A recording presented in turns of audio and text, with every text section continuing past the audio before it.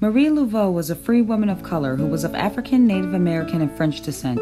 She was speculated to be born in 1801. However, some documents say she was born in 1794. Laveau grew up in her grandmother's house, to which would become the Laveau house. There is believed she learned to be a hairdresser, to which became her main source of income for her and her family. Laveau married a Creole man by the name Jacques Perry. Jacques reportedly came up missing without a trace. From that, Laveau began referring to herself as Widow Perry. Voodoo came into Laveau's life as she grew up in New Orleans, where Roman Catholic practices mixed with voodoo. The voodoo rituals intrigued Laveau, and it is believed that many of the voodoo practices she learned were passed down from her mother and her grandmother. Her life as being the voodoo queen most likely began in the 1840s. A newspaper article from 1869 proclaimed her as the reigning voodoo queen for a quarter of the century. It is an educated guess that thus the 1840s was the start. The free people of color were on the edge of poverty and enslavement in New Orleans at the time. Yet Laveau was known to have great influence in the city. It is thought that this came from her being a hairdresser and also trying to know all that she could about the people of the city. She would style the hair of the most prominent women of New Orleans, and people tend to talk when they were at her salon. She would use this information to her advantage when hearing all the gossiping and the complaints. She held so much knowledge that people believed that she had powers of divination. Her reputation made it so that even the police were afraid to confront her. Laveau, while a wife and a mother, she extended her caretaking to her community. Laveau was said to have conducted voodoo rituals in her St. Anne cottage, as well as dancing in Congo Square, and leading voodoo ceremonies along the shores of Lake Pontchartrain. Laveau was described to have, quote, walked down the street as if she owned them and danced as if she was the master of the spirit world, end quote. She was known to have her snake, Le Grand Zambe, around her as she danced. Le Grand Zambe was the major serpent spirit of worship of the New Orleans voodooists. Laveau's snake being the major serpent spirit is a symbol of the power that she held in the voodoo community.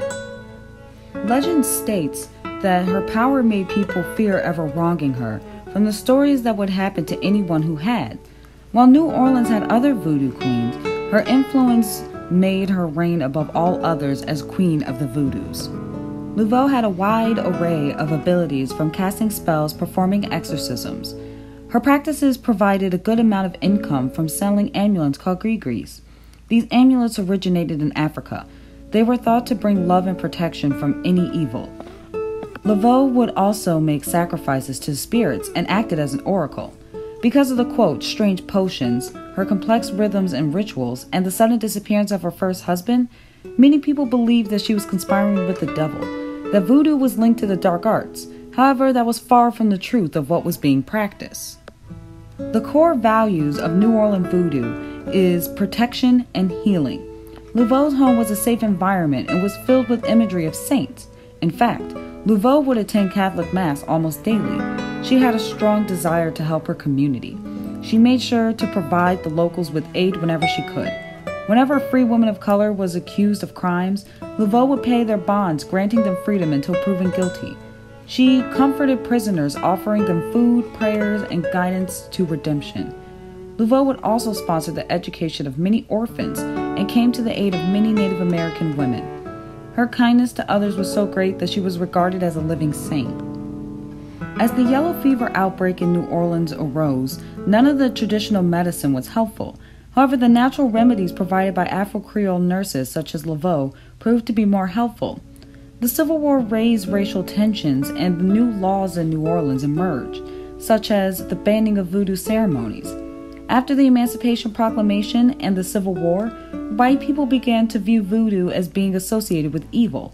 Some white people even used the dancing in voodoo ceremonies to mock them and said, quote, because their practices, Africans were ignorant, end quote.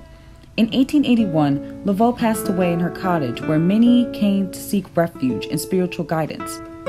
A large, diverse group of people attended Laveau's funeral. Thousands took to the street to pay their respects to the women who had helped so many. Reporters at the time called her, quote, a saintly figure who nursed the sick. The stories, the legacy, and the legends of Marie Laveau is still well and alive in the voodoo community and in New Orleans. Every year, thousands of people come to visit her tomb to pay their respects and visit historical sites to hear her story. Many people hear voodoo and hear her name and don't understand how truly impactful she was and the truth behind what she practiced. She is engraved in the rich history of New Orleans. Marie Laveau, the Voodoo Queen.